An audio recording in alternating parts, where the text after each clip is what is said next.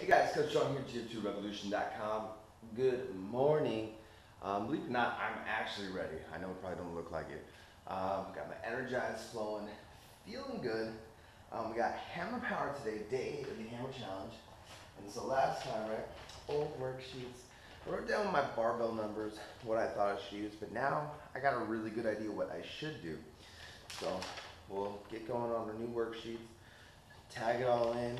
I got my numbers from last time, and let's see how good it goes this time. All right, guys, let's hit it. It's just pain.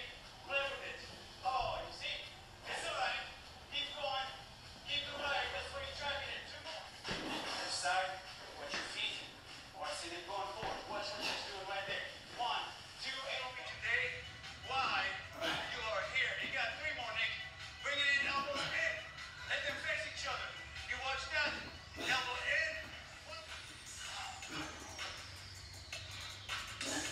This is hammer power.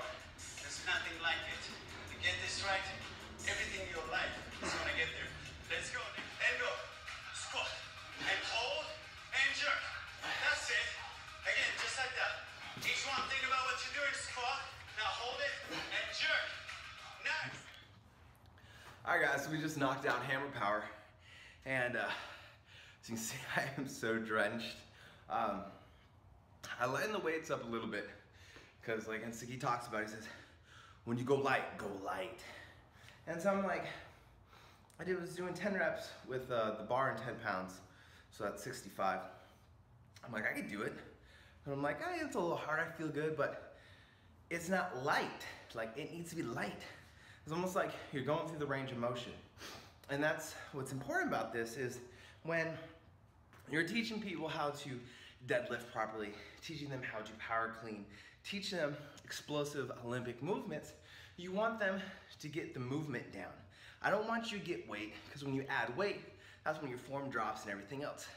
So like literally when you teach someone to do a deadlift, you have them hold a broomstick behind their back so their head, the shoulders, the butt, everything's connected.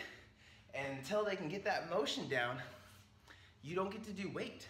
Same thing with squat. Your knees are going forward, your heels are lifting, you're on your toes, no weight. And that's what we're doing here. Go light, guys. Get that range of motion, get that form down, making sure you're like, all right, am I doing it right? You're like, oh, good. Pop, right? That's the good movement. But if you're getting heavy weight and you're like, and you're doing this big arc versus up and snapping under, it's too heavy. Don't get in your head, don't be an egomaniac.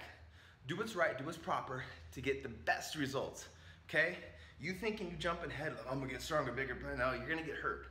You're gonna get a shoulder impingement. I don't want you to do that. I want you to stay safe.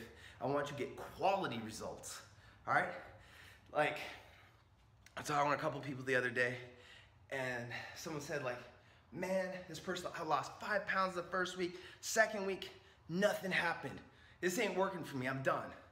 You gotta give it more time than that. You gotta see it through. Like Jim Rohn, I know I'm a Jim Rohn guy. Jim Rohn talks about the seasons, right? Winter, spring, summer, fall. You can't decide what you're gonna have. You can't say like, I want 3 springs, 1 summer, 4 falls, and no winters. It doesn't work like that, guys. You have to start, you have to progress through everything, and it's going to take time. So don't think you're gonna get a shortcut and ease through it. It don't happen that way. It took you a long time to put on the weight. It took you a long time to get you where you're at. It ain't gonna happen tomorrow. Put the time in, get the results, trust the process. So I don't know, that was my rant for the day. Keep it real, guys, and remember, it's about getting fit together. You're not alone.